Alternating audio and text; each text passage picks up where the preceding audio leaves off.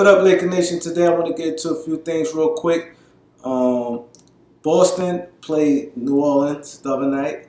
Anthony Davis had a big game. A couple of beat writers posed a question: if you Boston, would you trade Jaylen Brown, Jason Tatum, and the Lakers pick for Anthony Davis? Some said yes. Most said yes, they'd do it. And some was like, oh, really, want to hold back on Jason Tatum.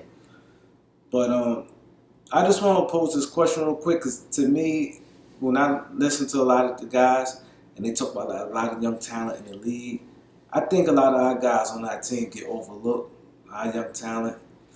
And I want to know who you guys take, without being biased, Laker fans, whatever.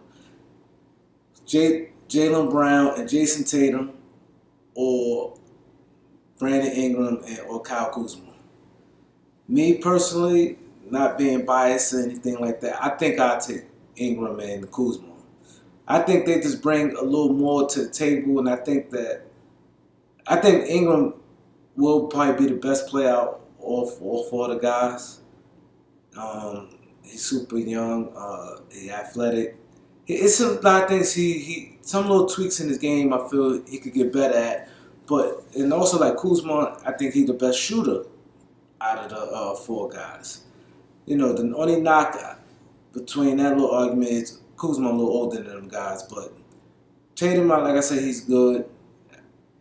Brown, he's good. He played hard. I think he definitely played with the most intensity out of the four guys. But me personally, I take the Lakers guy. I think they're just a little edge better. Probably not right now, but also you have to keep in mind, Boston is right now more like a veteran. They're not old, but they pretty much ahead of the game with the Lakers right now. And Tatum or Jaylen Brown don't have to do too much. They can just basically stay in their spots. For the Lakers, a lot of guys on their team, the young guys, they count on to be the best player on their team. So that's the difference between them right now. I think if we had like veteran guys, like good veteran, not old veterans, so guys like Kyrie Irving level, Kyrie Irving, Paul George, them type of level type guys, and our guys could just fall in place. I think that they'd be doing similar the same thing, or better, I believe. So you guys, I definitely want to know, who would you take, Kuzma and Ingram, or Jaylen Brown and Jason Tatum? Alright, so the Lakers lost to OKC tonight, so let's whatever with that. And I also want to know what you guys think.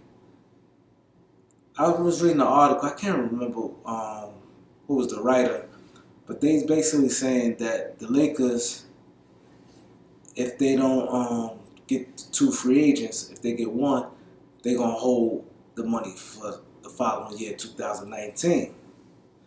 And me personally, I'm not sure if I sit there and do that, because I am getting a little impatient, and I think that there's enough guys out there that can get the job done, like filling out the roster. I said that to say this. I posed this question to guys, what you guys think about this. Like, let's just say if we only get 1 guy. Let's just say we get Paul George, for instance, and that's all we get.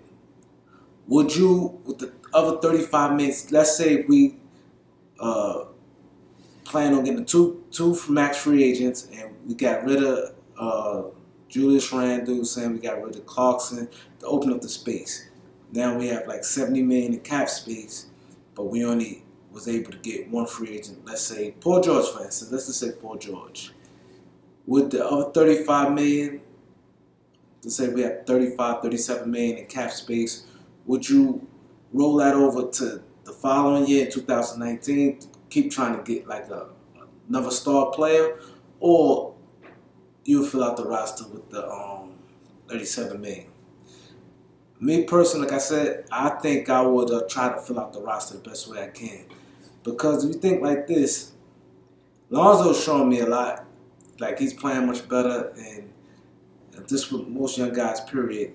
A couple seasons under their belt was always better. You better believe Ingram will be better next year. Lonzo will be better. Kuzma will be better. Josh Hart. Different guys going to be better. That's just a given, pretty much. And I say, okay, a guy like Paul George come in and impose his will, and he be a 20-point scorer or whatever. Now, I say to fill out the roster. Now, like with 35 men, you could get I think with these guys here, we could just get it done and be like a top level team in this league. Now, say at the center position, we get a guy like Nerlens Noel and a guy like Derek Favors, right?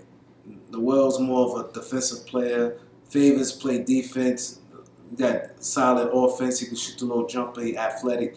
He only like 26 years old. And a guy like Noel who runs the floor, block shots at the center position.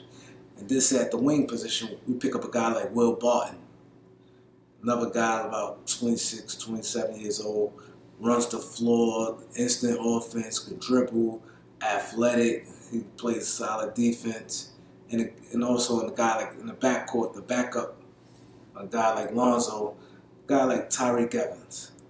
I think Tyreke Evans, to me, he got more of a point guard game. He's a really good passer. And Tyreke Evans or Corey Joseph or somebody. But let's just say Tyreke Evans. Now, would you guys do that if we could get with the 35 men to get Tyreke Evans, Will Barton, Derek Favors, and Nerlens Noel? I think I'd do that. And I definitely think with the 35 men on that max, I definitely think that can happen. Because I don't see Noel getting any more than like 6 or 7 million a year. Favors maybe around that, maybe maxed out at 10, but I still see maybe around 8 million.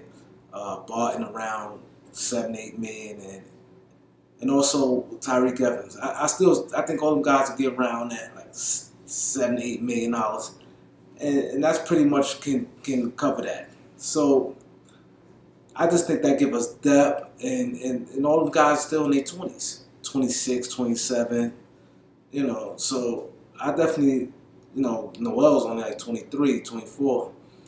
So I definitely think that'd be another route to go. I don't think they should just be hell bent on just getting 2 stars.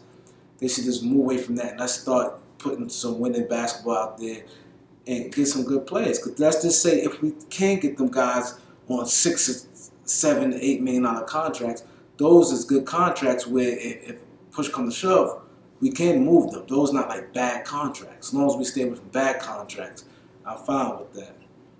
I just want to know what you guys think real quick. Definitely leave your comments about what I said earlier about, Ingram, Kuzma, and, Tatum and Brown. And also about what you think about the free agent money we could have left over if we only get one max guy. Leave a comment, Laker Nation. Follow me on Twitter. Subscribe. Peace out.